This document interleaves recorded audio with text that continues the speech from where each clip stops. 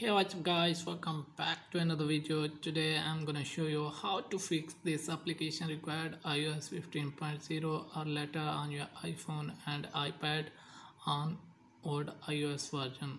So let's get started without wasting any time. First of all, open your app store, and as you can see, here is the GarageBand app we try to install. So as you can see, it's asking for the Apple ID password. So tap sign in.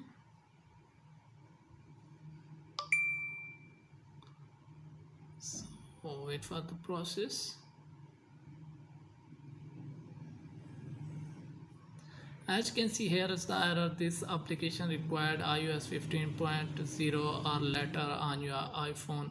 So how to get rid of this and install this app on the iOS old version?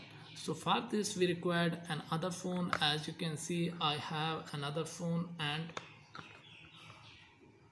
we have to sign in with the same Apple ID on the both iPhone. So as you can see, I have signed in same Apple ID on my both iPhone. So you should sign in with the same Apple ID on both iPhone, and here is the latest version iOS 15. So first of all, we install that app on this iPhone. So here search GarageBand. As you can see, here is the application. Tap on get.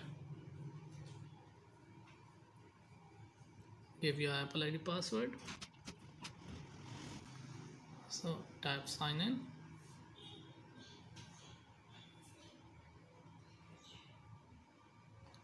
Wait for the installation. Not now.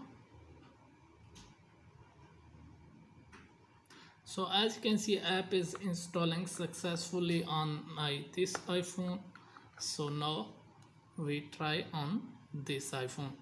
Now open App Store and close the error. So close it and again open App Store.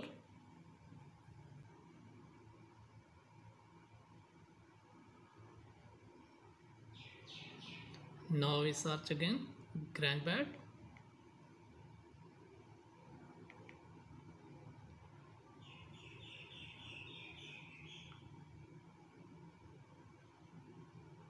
As you can see, here is the app.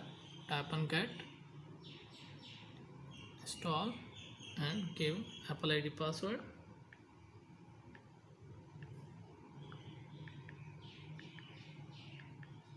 So tap on sign in.